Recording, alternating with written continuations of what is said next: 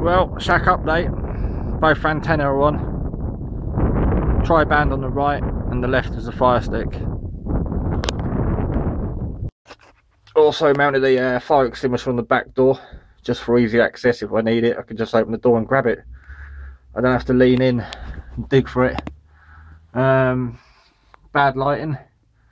There's the fire stick body mount, and then the tri-band one is over there. Really should have put some light on.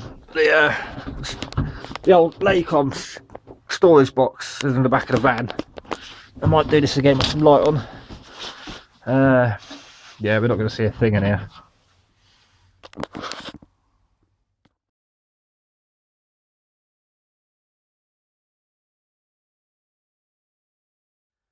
Right, there we go. The Laycom storage box. That's better. You can see now.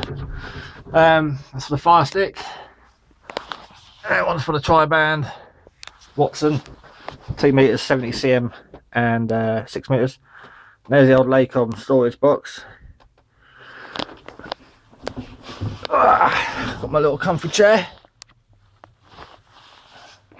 The old LED light I had in my old shack. I made a bit of wood, a bit of pine. 3, 6, 8 LEDs. Drilled the holes, just poked the LEDs through. Just got that G clamped on at the moment. It's USB, uses very little light. This is just on temporary at the moment because it's quick and easy. And voila, 2 75 amp hour batteries I used to have in the shack are in there. The old solar system used to have in the shack is now in the storage box, so it's portable. I can obviously go portable in the car, or I can take the box out and go portable again. That one turns on the battery bank, but we've been mobile, so we're just going to double check it is all still wired up. Yep, battery bank and solar panel get turned on together. Solar panel's not plugged in at the moment, saying 12.4 volts. Battery seems to hold their charge. They've been in storage for a couple of months. I still need to order a light bulb for that, but I don't think I need one now because it's just going to be blinding me with the seating position in the van. 240 out coming from the 1000-watt inverter. 3 sockets on the left for panels, power coming in. I haven't tried it yet, but I've got a lead that I can plug into there, and then the cigarette light on the dashboard, and I should be able to charge this while driving. And then on the side there, 2 12-watt sockets out, and there's a USB as well. Well, 2 USBs, and they get turned live by that one. That one does the light, and that one does the inverter.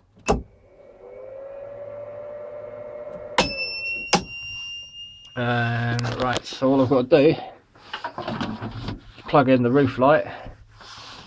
I've got a couple of little spotlights as well, but not going to bother with them tonight. There we go. I can turn that on and off with the switch on the fuse box. Right, just going to quickly get the radio out. Wire one of the radios in. Just to christen it, really. Just whack this all in the van today. And I just want to see who's on the CB, really. Just double check the fire stick's working alright. Actually, just realised I forgot the SWR meter. I went upstairs to get the SWR meter and I forgot it. I can't. Oh, I've got the SWR on the radio. What we're doing? I'm not with it, miles away. It's been one of those days today. Right, let's get the radio in.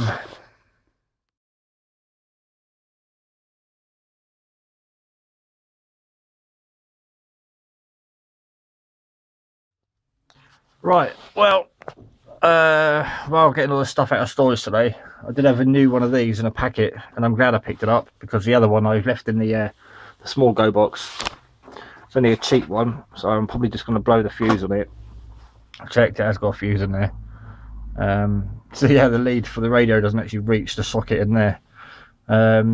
Check the SWR and it's bad. So I've obviously got to redo the SWR, but I haven't got an Allen key with me, so I can't do the top of the fire stick.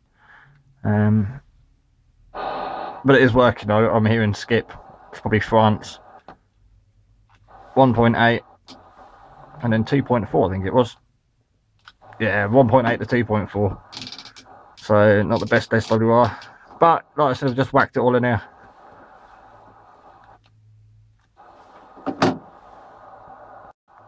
So I need to sort out the SWR.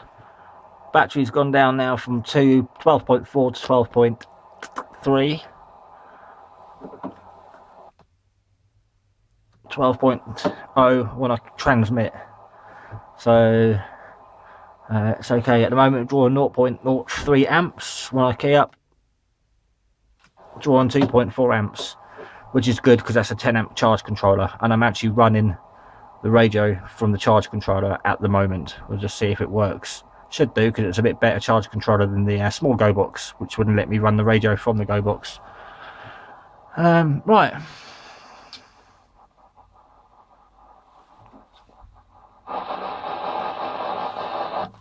Yeah, 19er Roger, 19er Roger.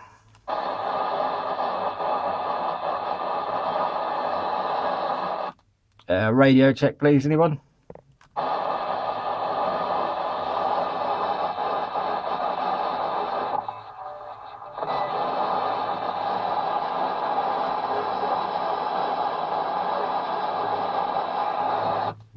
Radio check, please, anyone? Radio check.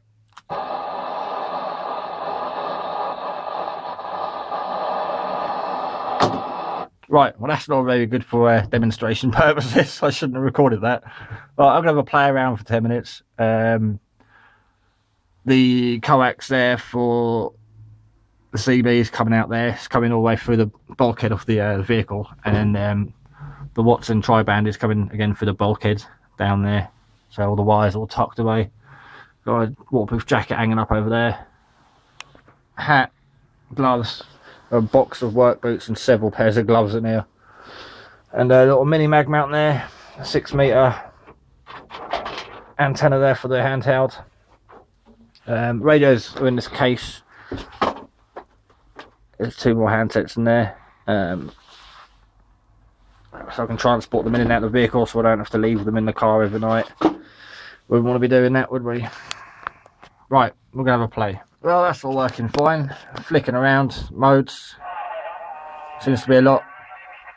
It's upper sideband.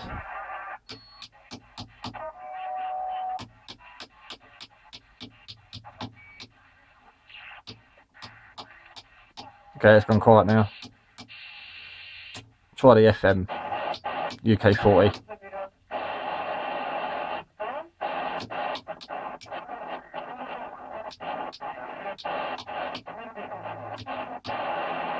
And 10 meters upper sideband. This was active about 10 minutes ago.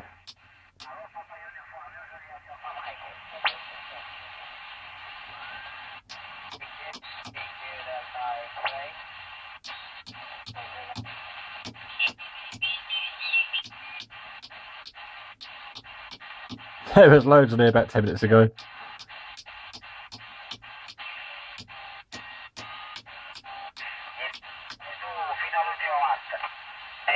Ma questo non c'ha, sì, all'accolatore esterno dove tu poi ti devi mettere in AM e in FM e poi...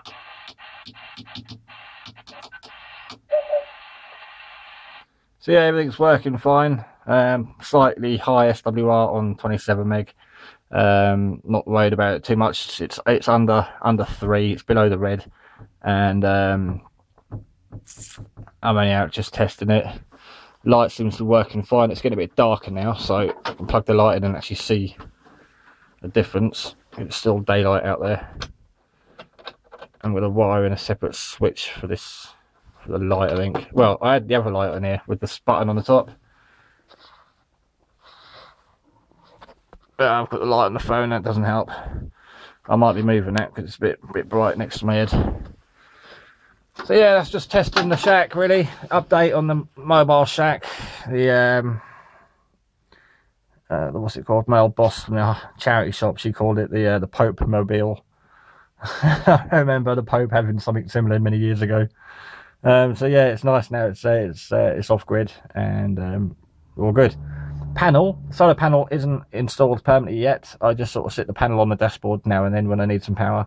But I'm going to bond the 10 watt panel directly to the roof I think. It's going to get airflow because, as I say, the roof is ribbed, so there's going to be plenty of airflow. I'm just going to not going to bolt it on. I'm just going to bond on the panel permanently. And then I've got the little 1.5 watt for the blue go box, and then 10 watt panel which is down there in a bag, so I can just grab it and take it home. Because again, nothing stays in there. The van at night. People keep saying I should tint the windows out, but if I tint the windows out, people will wonder what's in the van, so I like leaving them clear so people can look in the van and see there's nothing in here. Apart from a chair, a bungee, and probably my coat hanging up. Even the fire extinguisher is actually out of sight. Angle of discretion, when you look in, you can't actually see the extinguisher. Security first. Right, well, I think I'm going to have another 5 minutes, then head off down the hill. I only just came out because I was a bit excited. The aerials are on, and I'm eager to try it all out, and loving it. So the shack's up and running. We're off grid, and this is going to be awesome. And I've worked out the tent I've got. I've got like a long 3-room tent, and the middle room has the door. I could actually put the tent on the back of here, like a T shape. Open the door, go straight into the tent, go left or right into the rooms, and then there's a back door I could open up, so I could go from the van through the tent and out the other side. I could do some awesome camps with the big tent I've got. I could probably fit the van in the tent as well. Right, well, I'll catch you in a bit. I want to go play. Right, it's 10 o'clock. Batteries are holding out. 12.3. It was on 12.4 when I got up here.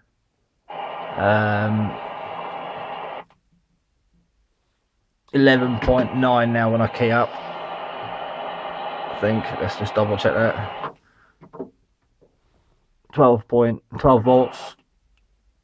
Draining 2.7 amps. So yeah, the batteries are holding out.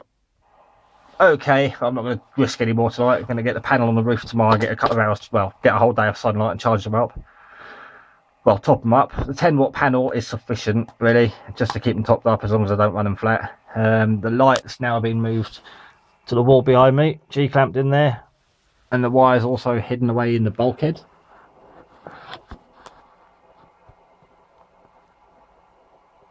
Just about to see it there.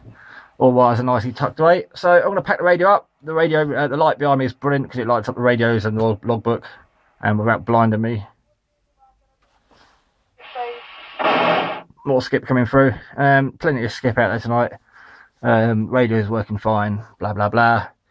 Got a couple of logs in the book. Right, I'm going to pack everything away, and actually I'll leave that on until I've packed up. Just turn the light off there. Right, and we'll catch you on the next video. Probably be out tomorrow night for the whole, well, not the whole night, but a good few hours. And for the Eastbourne net. And yeah, it's all good. It's all good. It's all gravy. Put that back in the box too. I was going to tape the light to the side of the van, but I decided to G-clamp it. Right, well that's it from the mobile shack. 73s, and catch you on the next video.